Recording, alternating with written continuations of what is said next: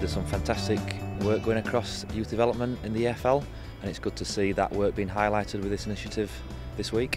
I think a lot of football fans out there possibly aren't aware or understand or appreciate the amount of work that goes off in youth development. There's a lot of unsung heroes who dedicate their lives to developing young people to make them better people, but also with the aim of helping them become professional players, and it's nice to see some degree of focus on youth development. Here, of course, and at other clubs, you just want to see the players on the pitch, but as you say, it's the backroom team who deserve the credit as well. Yeah, obviously players deserve credit for the efforts and the sacrifices that they make, and obviously they get a lot of support from their parents and guardians throughout their development pathway. But you're right, we've got a lot of expertise in youth development in England now, not just in coaching but in the analysis world and sports science and different disciplines, and that has benefited the players, and I'm sure that the level of young player in England at this moment in time has really improved. I think if you look at the last 12 months, there's been lots of opportunities for the young players in training with the first team group, but also on match day in the Championship in the Cup games as well. So it's great to see that there's a pathway for young players at Sheffield Wednesday.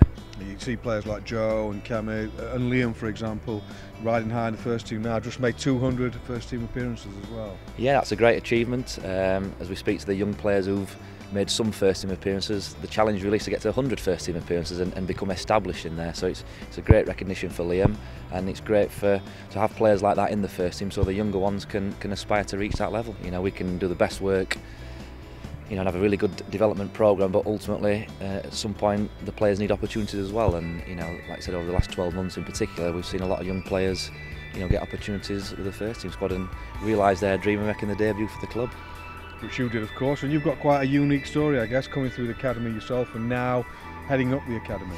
Yeah, I first started training with the club possibly as an 8-year-old. Obviously a totally different system as to what it is now. It was sort of one day a week training in a sports hall at the stadium. But signed schoolboy forms at 14 and then joined as an apprentice, or YTS in those days as it was when I left school, and I was lucky to progress through to the first team and play in the Premier League for the club, and it holds really special memories for me. It's a role I'm enjoying. It's demanding, but it's enjoyable. I work with some good staff, and we feel as if we're making progress in the quality of player that's coming through the ranks.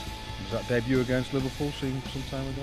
It does, but I can still remember it, and it still gives me goose pimples when you think about it. And obviously to beat Liverpool 1-0 in your home debut in front of a packed Hillsborough is what dreams are made of, really. But that's something you can show the aspiring scholars of what can be achieved. Absolutely, the young players in our system have got to believe that it's achievable. And you look at the likes of Liam Palmer and Joe Alsworth, Cam Dawson, numerous other young players that have played for the first team, and it is achievable.